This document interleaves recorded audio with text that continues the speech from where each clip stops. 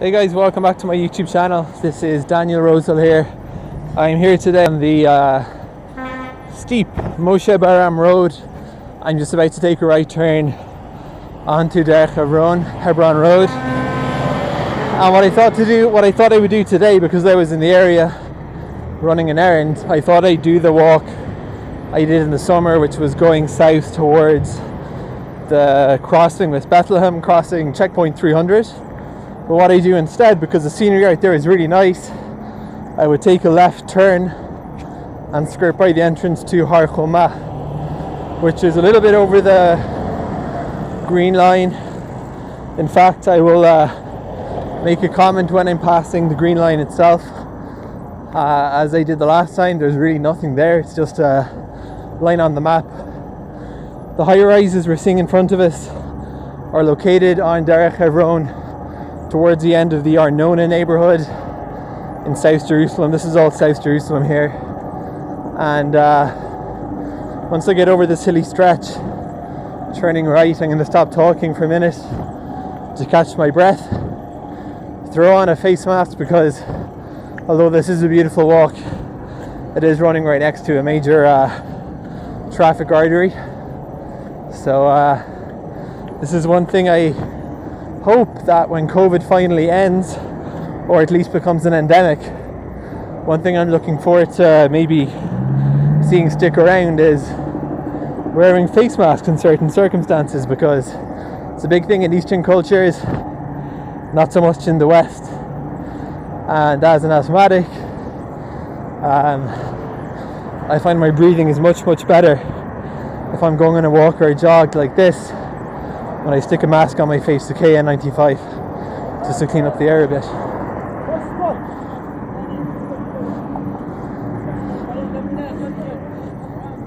So just to the left here would be Homat Rosehill.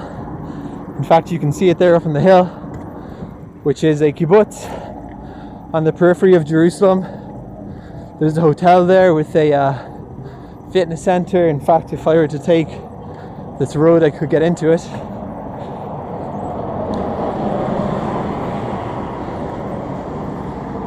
We're seeing those blue and white buses running in two directions.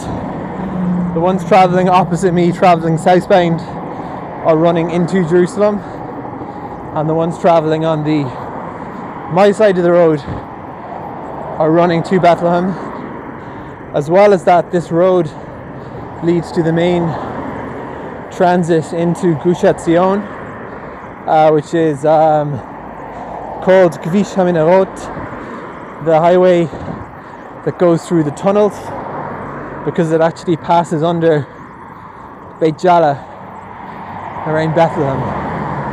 So that's why it's called as such. So we're just passing now Homat Rosehill. I finally got round to I actually ended up not fixing my phone. I ended up just using an older phone. I'm going to buy a new one, so at least I have a functional display now, which is nice.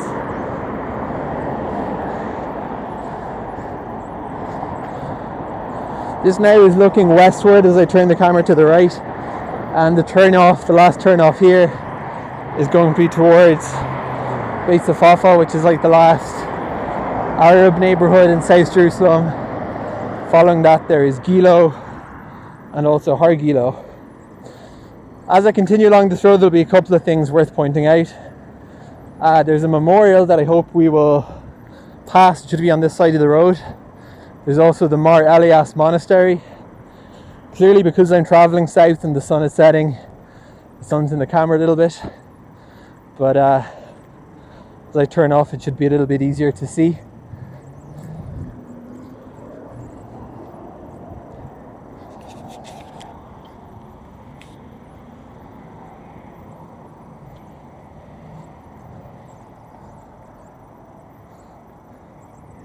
So this supermarket complex on the left, I believe, is already part of Homat Rosehill. We can already see some open ground here on the left.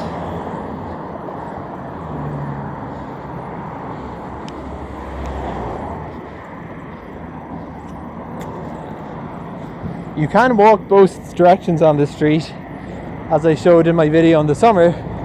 This road, by the way, will be running into Rosehill.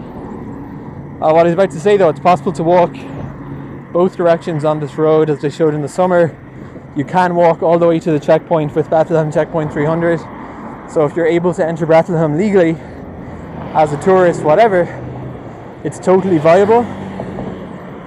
It's just not that heavily populated, as you can see, both in this direction and on the other side of the road leading into Jerusalem.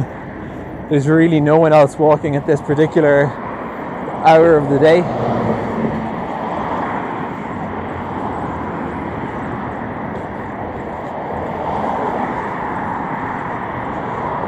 Those Israeli buses, one of them is now a super bus, but the first Egged bus was going to Gilo. So that's kind of the last, what are called ring neighborhoods in Jerusalem. As you can see, the signpost is directing us both to Gush Etzion along Route 60 and to Gilo itself. Tangentially, this phenomenon of there being multiple bus companies in Jerusalem is a new development.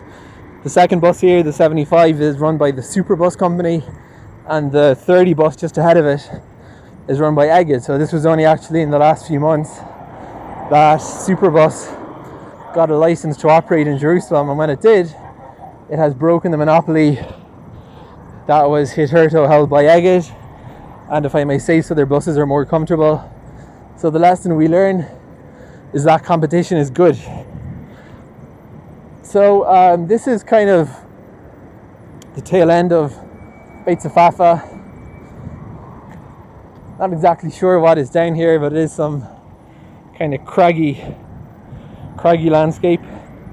Seems to be my go-to word for these videos, describing stuff as craggy. But this road, I believe, would be leading us into Beit Safafa, as you can see from the Arab bus there.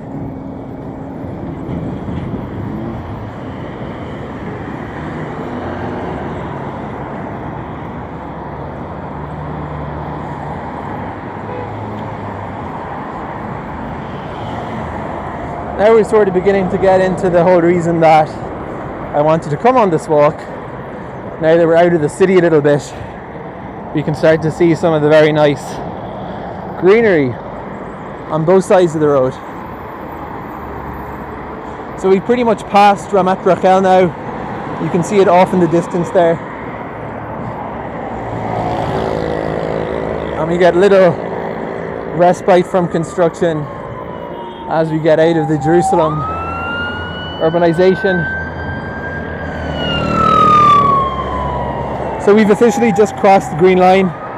I forgot to mention exactly where I was, but if you can see my location on the map here, we're just about 20 meters past the green line, so we're now officially over it. And technically anything beyond this point is already controversial. Thus, if you read the Wikipedia page for Gilo or Har Homa for that matter, you'll see it's referred to an Israeli settlement.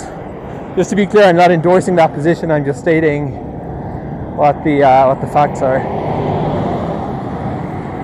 The facts, at least as most people perceive them in the international community. Here we can see a bit of snow, still not melted. Most of it's gone at this stage. I'm recording this just a day or two after the snowing.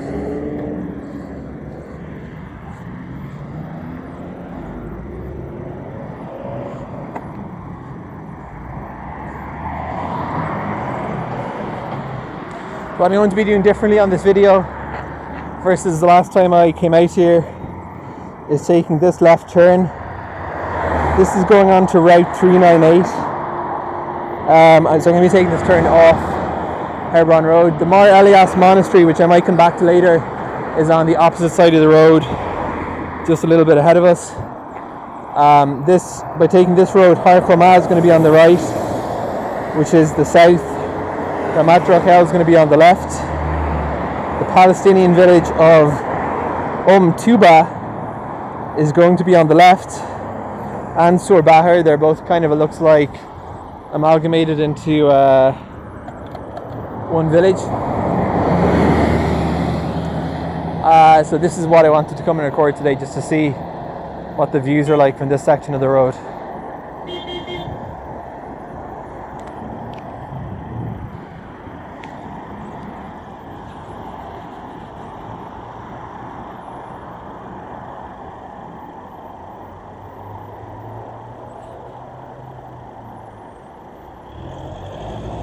Pretty much from this point onwards, the 398 traveling eastward as I am is going to be going into East Jerusalem. There's really not much more of Jewish Jerusalem beyond this point after Homat, Rosehill, which is the complex up on the hill. So it's going to be pretty much all. And this road actually loops down southbound around by Bethlehem and Beit Zahor, which is one of the... Beit Zahor is really part of Bethlehem, although I think it's actually technically classed as Area A. I'm just waiting for this light to turn green. And on the other side, this is looking back towards those two towers where we were about 10 minutes ago. That is in Arnona, and then all the way to Jerusalem. And you've got a really good view from this point all over the city. You can see the cranes in downtown Jerusalem all the way from up here in the south. This is the kind of place where if Jerusalem ever gets around to installing decent cycling lanes, they would be really needed, because you can see trying to cycle on this road would be a bit risky to say the least. So once we finally get across, I'm going to cross to the right of the road, go by Har Homa and see what else can be seen.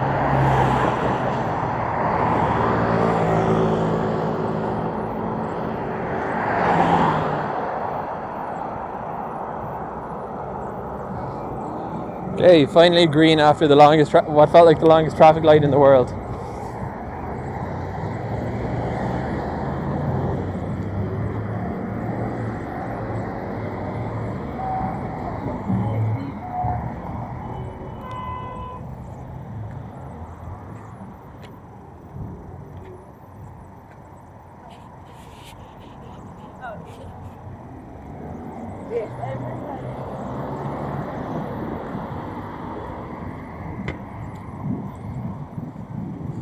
So we're now on to the 398.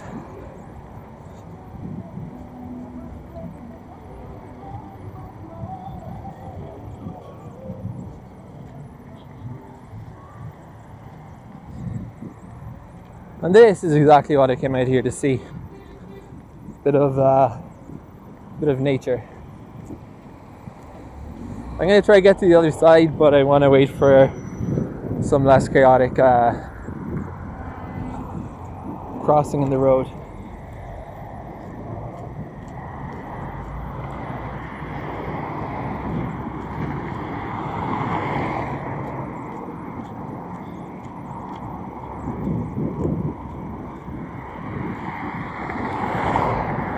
Looks like there are a couple of trails through here. I never really appreciated until recently just how many trails there are running through Jerusalem. I'm not sure all of them are even mapped on all trails. There we go.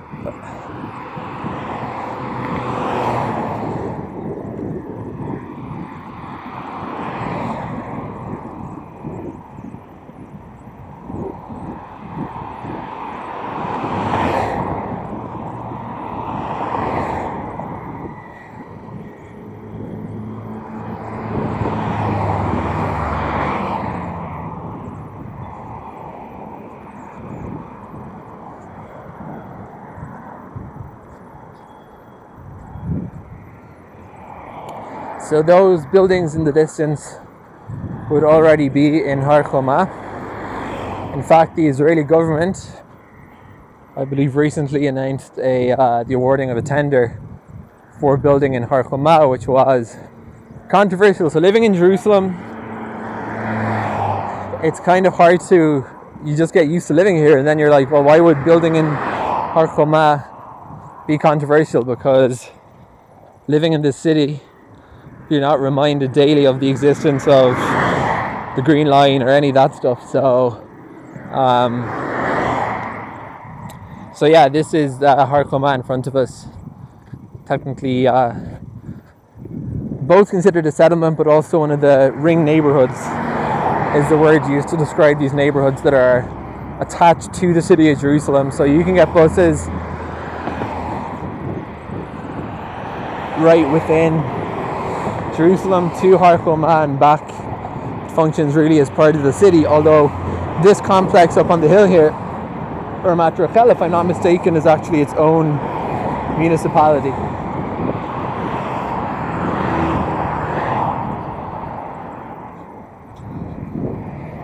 I'm going to put on the mask like I said I would earlier because it's getting a bit fumy here.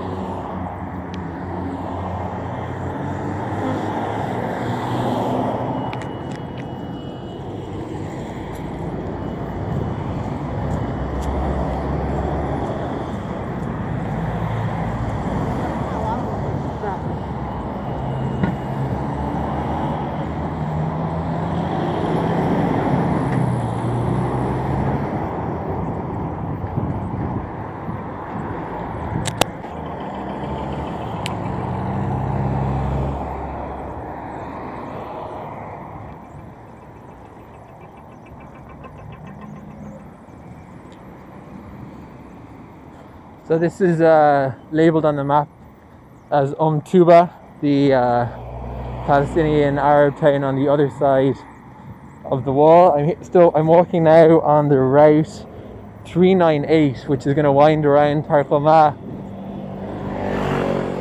Don't really have any particular destination other than to try see Bethlehem, although you can kind of see it from within this town as well. Sur Bahar is also on this road.